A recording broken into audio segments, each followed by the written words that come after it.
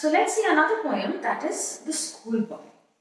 So The Schoolboy is a poem about a boy who is very happy but is not when he is going to school, he is quite unhappy.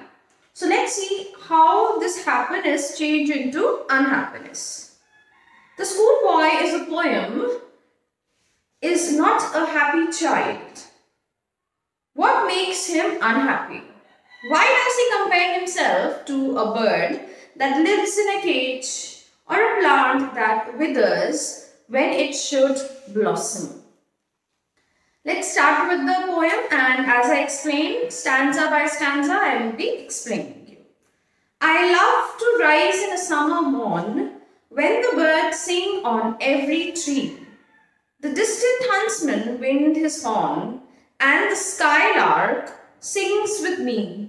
Oh, what sweet company! But to go to small school in a summer morn, oh, it drives all joy away. Under a cruel eye outworn, the little ones spent the day in sighing and dismay. Ah, then at times I drooping sit and spend many an anxious hour, nor in my book can I take delight, nor sit in learning's bower, worn though through the dreary shower. How can the bird that is born to joy sit in a cage and sing?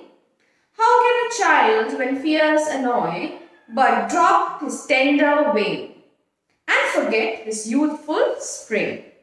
O father and mother, if buds are nipped and blossom blown away, and if the tender plants are stripped of joy in the springing day, but sorrow and care disseminate, how shall the summer arise in joy or the summer fruits appear? By William Blake. So in the first stanza, the boy says that he loves the summer season. He loves to be at home. He loves enjoying. He loves the sunrise in summer morning, when the birds are singing on everywhere on the tree, when the distant huntsman's the wind is blowing like a horn. The skylark sings away, and that's a sweet company, that's the sweet morning that he enjoys. But to go to school is in the morning, summer morning, it drives all the joy away. So summer is time to play, time to enjoy, and when he is sent to school, he is unhappy, he is not enjoying. Under a cruel eye outworn, the little ones spent the day in sighing and dismay. So when he is going to school, when his teacher is giving lectures, teaching, he is not having enough fun. He is not able to enjoy his childhood. Rather, he would be out and enjoying the summer mornings. Instead, he will be under a cruel eye outworn. You can see the meaning here. Out of date, outworn. And his little ones spend the day in sighing and dismay. In a very worried and in a very breath out. That means he is not enjoying. He is just going for the sake of going. He is unhappy. And then at times I drooping sit and spend many an anxious hour, nor in my book can I take delight, nor sit in learning bower, worn through with the dreary shower. So in the third stanza it says that there are times I drooping sit, means very tired, he is very tired and he is sitting down, dropped down in exhaustion. So he is exerted when going to school, and when he is, sometimes he just sits in exertion and he spends many anxious hours of worry, many restless hours he spends. And then he is not even able to concentrate in his studies, that is, nor my book can take delight, nor sit in the learning bower, nor he takes delight in the books, nor he is able to learn, nor he is able to enjoy the time, the summertime, summertime learning boas. Boas climbing plants. That means he is not able to enjoy the summer season, nor he is able to do his studies. Move on to with the theory short. How can the bird that is born to joy sit in a cage and sing? So the birds looks good when they fly, when they sing, when they move about, instead of them put in a cage. So here he says that how can a bird feel the joy if the bird is being kept in a cage?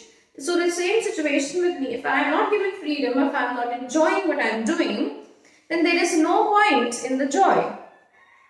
How can a child, when fears annoy, but droops his tender wings and forget his youthful spring? So it's a time he's not enjoying his school, he wants to be free, he wants to enjoy the summer.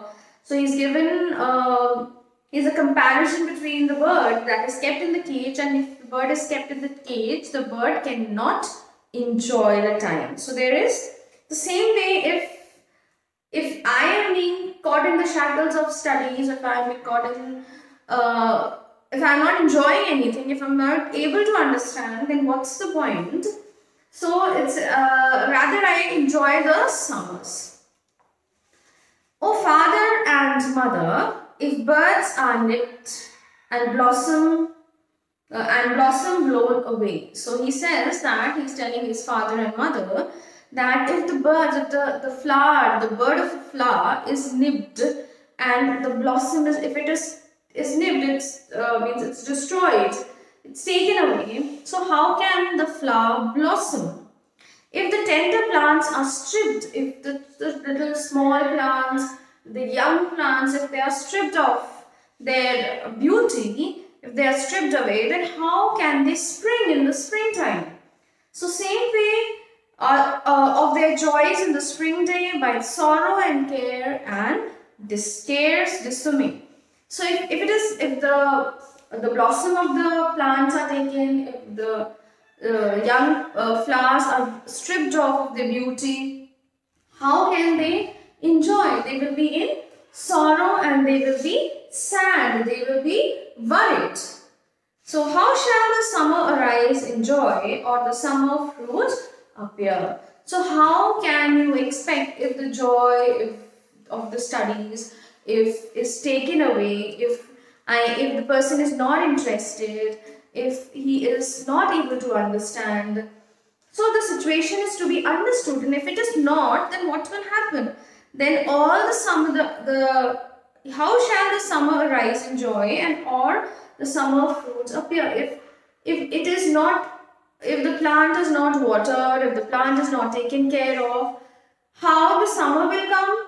How they will have a joy of seeing the plants of the flowers, and how there will be no fruits on the tree if they are not taken care of. So similarly, if the child is not taken care of what he enjoys and what is important and how it's to be done, so if he is not enjoying studies, how to get into the enjoyment in studies, and how to study, and how to get whatever the child requires in his life in the young age, how to make him like the unlike to be liked, this has to be done and taken care of. I hope you have understood the poem.